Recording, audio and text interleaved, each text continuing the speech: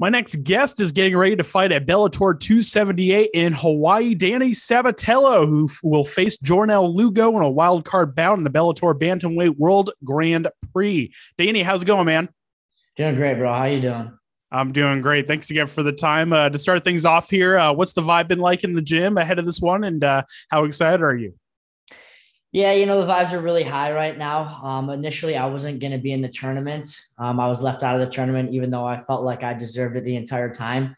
But now that I do have the opportunity to be the Bellator champion, I guess the mood is just really high just because, we weren't sure that this opportunity was going to come. I kind of had a feeling that somebody was going to duck out of the tournament, maybe one or two guys. So we were kind of hoping I was going to be one of the alternates. And it was just a dream come true finding out that I am one of the ultimates, and now it's just go time. Yeah, definitely. And as you mentioned there, originally weren't selected, but obviously we had Sergio Pettis and James Gallagher pull out. Does this give you any extra motivation to put on a great performance now that you have this opportunity? I mean, I'm always a motivated guy, no matter what the fight is. It doesn't matter if it was going to be in the Grand Prix tournament or just a fight on the street. It doesn't matter. But yeah, just I guess it does give a little bit more juice just because, you know what, each one of these fights is going to be my way to a title. And that's really why I fight. I'm fighting to win the Bellator Bantamweight Championship and be the best on earth. So I guess it does give me a little bit more juice, but no matter what, I'm just a very energetic, motivated guy as it is. And there's really not much more to it. Definitely. And what did you first find out about this opportunity? Yeah, so I got a call from my manager last week, early last week, and he was notifying me that I was going to be able to fight Jornel Lugo in Hawaii. So I was already fucking pumped for it. What a great opportunity. And in fact, I've been calling out Jornel Lugo for a while now. I think it's a great matchup for me. I think he sucks, and I just beat the shit out of him. And then a couple of days later, he called me and said, hey, this fight is going to be to get into that Grand Prix tournament. So I was already so pumped to go to Hawaii and beat the shit out of this clown and to have it in the Grand Prix.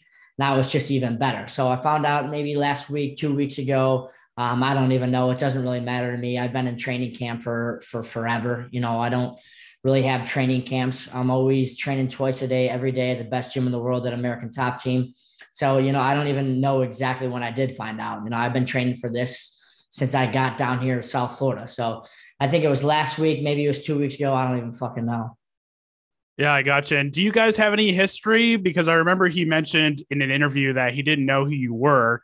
And then obviously that prompted a response out of you. But have you guys ran across paths at all in South Florida? I've never seen him live in the flesh, but I know he definitely knows who I am. I've been calling him out for forever, and he's even talked about me calling him out before. So for him to just say that he doesn't know who I am, he's just a moron. He's lying. He obviously doesn't want to fight me. Before this, he didn't have to fight me. He kind of picked and chose his fights. I've been calling him out. I was calling out a bunch of guys. And then when interviewers, finally asked him, hey, are you going to fight Danny Sabatello? He's been talking shit about you. He acted like he didn't know who I was. But, I mean, that's all good. Now he has to fight me. Now it's in the Grand Prix tournament. It's to become the champion. He's going to take it no matter what. So I know that in his mind, he already knows that I'm better than him. He already knows that I'm the better fighter and that I'm going to beat the shit out of him. So I know he's going to bank for some flashy finish. I know he's going to think, you know what? This guy's better than me. It is what it is. I'm going to have to go for broke and try for a crazy knockout or a crazy submission. So that's kind of how I see the fight laying out. I think I'm going to go in there and I'm going to break his face. I'm going to dominate him. I'm going to cut him open and make him bleed. There's going to be blood all over the canvas, hopefully. And then he's going to get a little desperate. He's going to try to do some crazy stuff. And I'm just too technical, too good. I have too many skills to not let that happen. And that's just how it's going to go. I'm going to finish him in the second or third round. Yeah, and I was about to ask about that because this fight's going to be 3 rounds instead of 5. I think all other Grand Prix fights are going to be 5 rounds after this one. But does that give you any extra incentive to get a finish as opposed to leaving it into the judges' hands? Yeah, I just wish it was 5 rounds just because that's more my style of fighting. I got really good conditioning. I don't think anybody in MMA across weight classes has as good as conditioning as me. I'll always be able to go. So 5 rounds will always suit me. But just, now that I have 3, it doesn't really matter. I think I finish him in the first round if I really want to, but I don't necessarily want to do that. I kind of want to make this guy feel pain and suffer. He's been talking a little bit of trash too, so I don't want to give him the easy way out and just knock him out real quick or submit him real quick. Plus, sometimes with these quick finishes, these guys can say, oh, it was just a fluke, he just, quickly slipped something in, or, my hands were out of position briefly. The way I fight is I just dominate motherfuckers, and I just leave no doubt that I'm the better fighter. The way I go about it is I win every position. I win every second of every round. And that's kind of how I see this fight playing out. I see the first round, me straight dominating him even wanting a way out, getting him a little bit tired, getting him a little broken, mentally breaking his spirits. And then second or third round, I know everyone wants to see a finish. So that's when that finish will come, but it's not going to go, and I'm not going to chase for it until I feel that he's had some suffering. I gotcha. And who's going to be in your corner for this fight? Yeah, it's going to be one of my main training partners in college wrestling. I wrestled at Purdue. It's going to be Aaron Acid. He's around my weight, and he's around the same height as Jornel Lugo. So he's going to be there. I've been working with him a little bit. His specialty is also cutting weight, so he's going to help with that. And then also my head coach, Mike Brown. He's always going to be in my corner. He's my head coach. He's the best coach in the game of MMA. That's just how it is. If you don't think it, then you're wrong. So as long as I have Mike Brown in my corner, I don't really care. But yeah, it's going to be those two. And then you're coming off of a big win over Brett Johns at Bellator 259, arguably the biggest win of your career to this point.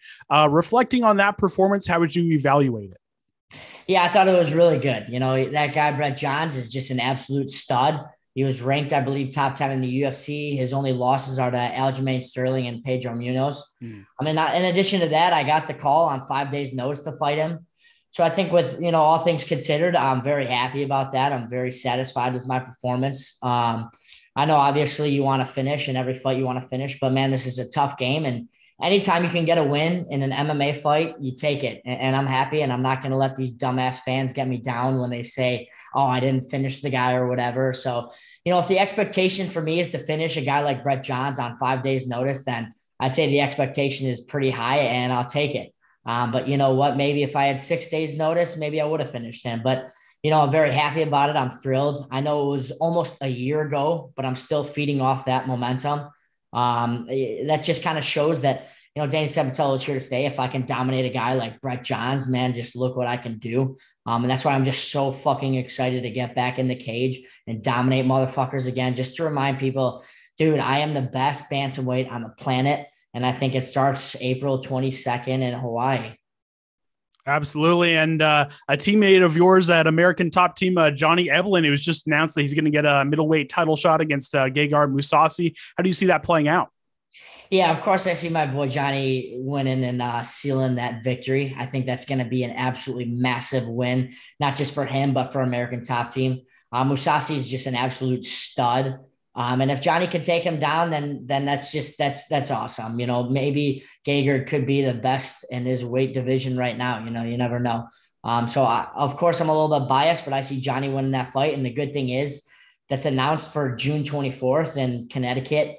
And if I beat Jornel, and when I beat Jornel, April 22nd, then I'll be fighting Higo on that same card. So I'm pumped about that. But obviously, first things first, I got to beat the shit out of Lugo April 22nd. But if I were to look ahead a little bit, I would be on the same card as Johnny, and that's going to be a special night. Yeah, I got you, man. And what does a typical fight week look like for you? What do you like to do to de-stress with your team and get ready for the fight? Yeah, I pretty much just chill and worry about the weight cut. I mean, at that point, all the work is in. Nothing you're going to do really is going to determine the outcome of the fight. Whether I won or lost this fight has already been determined in the gym. And I train with the best individuals there are. I have the best coaches there are, and I train twice a day, every day. So I'm going to win this fight. There's nothing that's going to happen that's going to have me lose this fight. So just fight week, I just kind of stay calm. It's a problem because I'm a little bit of an energetic, motivated guy. So I'll sometimes catch myself shadow boxing, a few days before the fight, where it's just like, dude, Sabatello, calm the fuck down. Like, you're not fighting for a few days. So I try to keep myself calm, but it's just tough. I'm always visualizing the fight, how it's going to play out. Fighting is my whole life. That's all I really give a shit about. I don't really do anything else. I don't really have hobbies. Hobbies are for average people. I'm not average. I don't do that stuff. All I do is fight, and I think about fighting. So I just calm myself down. I relax myself. I remind myself, you know what? The fight is Friday. I can't win it right here in this hotel room shadow boxing. So why the fuck am I doing that? Just calm down, worry about the weight cut the weight, do it right, and just go have fun when it's fight day. I got you, man. And last question for me. What can fans expect from the fight? And what's the key to getting the win? Yeah, fans can expect a lot of bad blood. Me and this guy don't really like each other. We're going to try to punish each other, and that's always going to make it more fun. I think it's going to be very violent. There's going to be blood. There's going to be a lot of hitting to the face and head. My goal isn't just to win this fight. It's to make him suffer and punish him. To tell you the truth, I want to rearrange his facial structure. I just don't like the guy, and I want to beat the shit out of him. And the key to the victory is just being Danny Sabatello. I'm already so much better than this guy. So if I just go out there and just do what I do, I'm going to absolutely maul him, and it's going to be a great night. Awesome, man. Well, before we wrap things up here, I'll give you the floor to shout out any sponsors you have, shout out your team, all that good stuff. I'll give you the final word. Yeah, my Instagram is Shock This World, so follow me there. And Jornel Lugo, you're absolutely fucked April 22nd in Hawaii. Awesome, man. Well, Danny, thanks again for the time. It was great meeting you, and I'm sure we'll chat again soon. Thank you so much, man. Thank you.